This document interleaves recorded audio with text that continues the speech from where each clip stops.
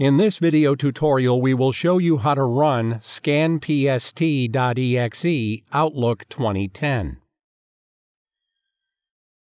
In order to run Scanpst.exe Outlook 2010, go to Computer, then open the C drive. Open the Program Files folder. Double-click on the Microsoft Office folder. In the following window, open the Office 14 folder.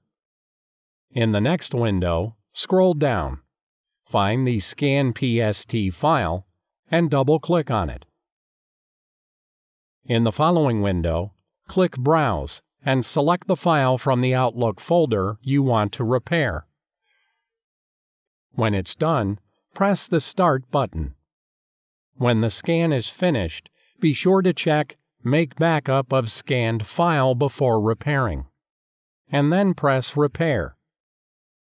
When the repair is finished, you'll see the message in the window, Repair Complete. Press OK. Leave comments and send your questions to our email. This was a Howtech TV tutorial. Thank you for watching.